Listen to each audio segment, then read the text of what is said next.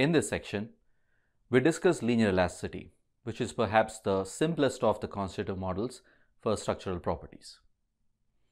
But that doesn't mean that it is too simple to be of any practical use.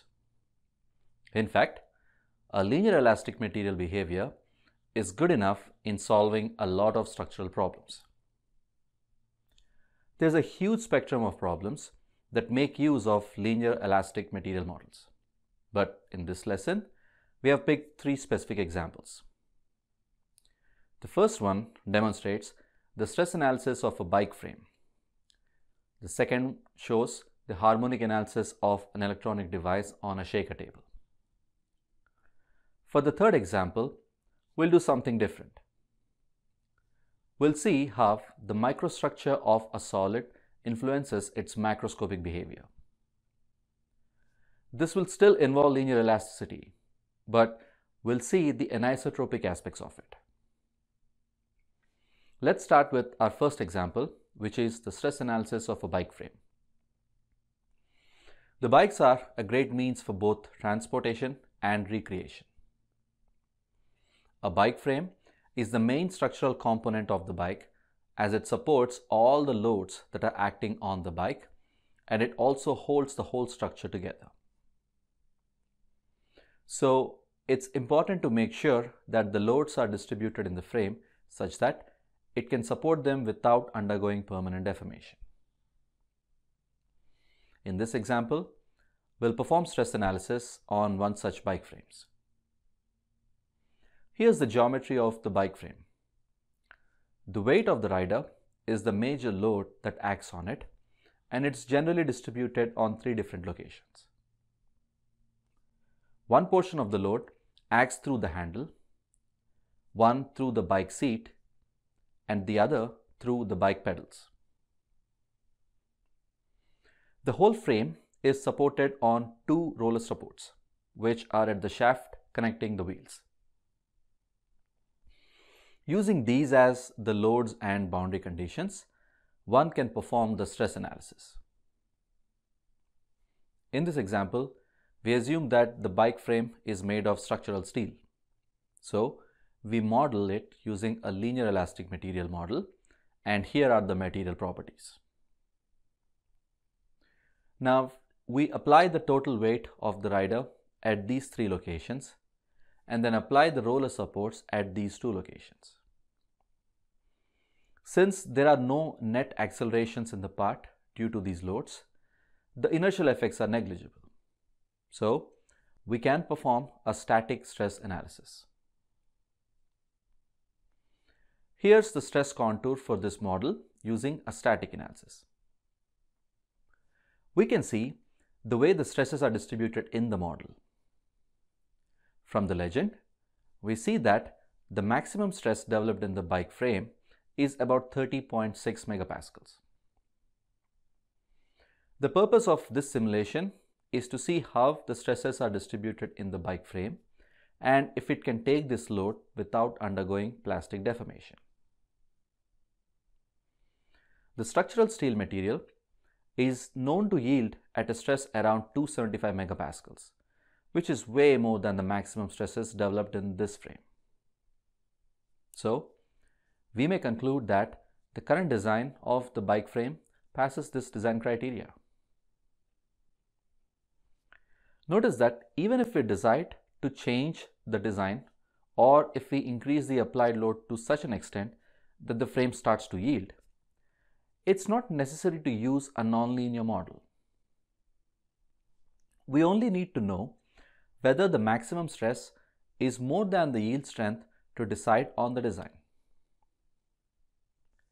If the maximum stress exceeds this limit, then the design already failed, and we need not perform the simulation using a plasticity model, as it won't add anything more to our analysis as far as our application is concerned. A similar stress analysis can be performed for several structural members such as trusses in bridges and buildings, where it's very important to have a design that does not yield. The results from such an analysis can also be used as inputs for auxiliary studies such as fatigue analysis, or the safety factor studies. Now, let's look at our second example, which is an electronics device that is mounted on a shaker table. The electronic devices usually have many small components that are soldered to a printed circuit board. These days, we see such systems mounted on many environments that are subjected to large vibrations, such as commercial cars. Under such vibrations, the devices may be subjected to a lot of stresses, which can result in failure of solder joints and result in component failure.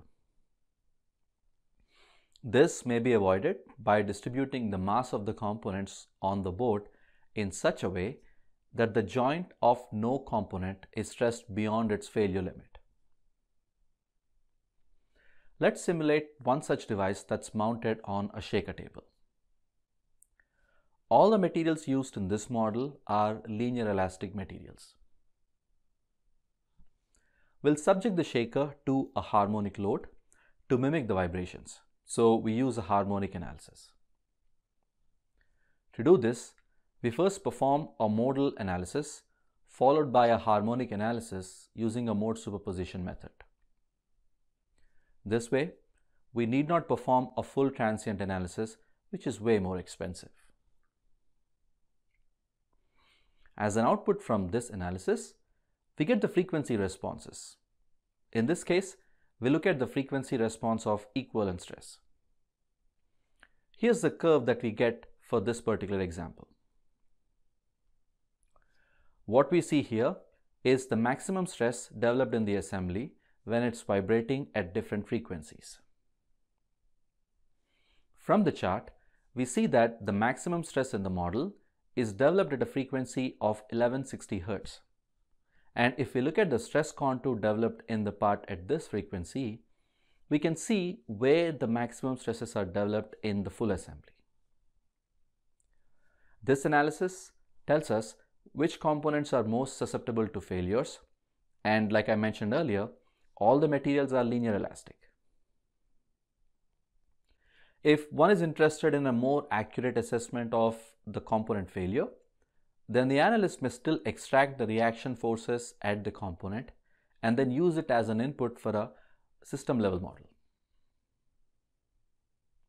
So, this is another example that shows how useful a linear elastic material is used in performing structural analysis of mechanical systems.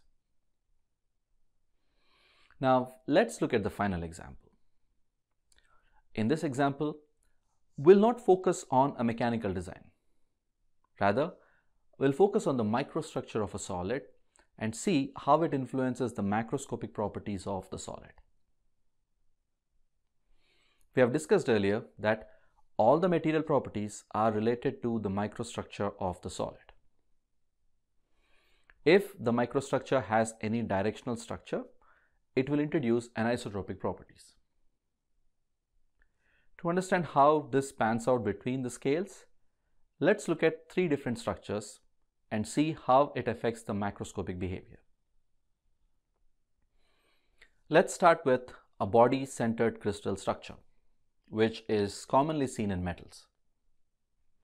This microstructure has two different materials called as the base and the particle. Each of these materials have different material properties and they are shown here. This unit is called as a representative volume element, which is extracted from a solid at a bigger scale. Each unit has two different materials that are structured in a certain way. When many such units come together, they result in the overall mechanical behavior of the solid. In this case, when we calculate the effective material property of the solid, here are the Young's modulus, shear modulus, and Poisson's ratios in three principal directions. As we can see from the table, all the values are uniform in all the directions. So, this material can be isotropic in nature, even though it is made of two different materials. Now let's look at the next representative volume unit, which again has two materials, wood matrix and wood fiber, that have different material properties. In this case, we see a clear directionality where the wood fibers are present in one direction. Let's perform a similar calculation for this unit and calculate the effective material properties. Here are the Young's modulus, shear modulus, and Poisson's ratios in three principal directions. As we can see from the values, they are different in all three directions, which makes this material anisotropic. Finally, let's look at one last unit where the structure is seen in woven composites. In this case, the material is braided and immersed in a matrix, and together they provide the structural support to the material. In this case, we have a matrix and the yarn, and each has very different material properties. Let's calculate the effective material properties for this unit. Here are the values for the Young's and the shear's modulus and Poisson's ratio.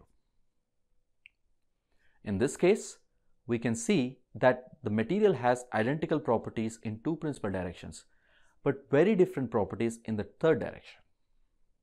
So, the material is isotropic in a plane and anisotropic in a direction perpendicular to it.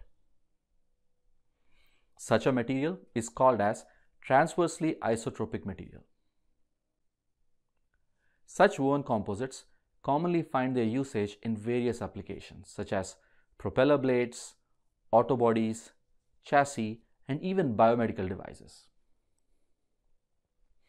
These three are just a subset of different material behaviors, but it's important to note that both the materials at microscopic level and the effective properties of the solids all have linear elastic behavior.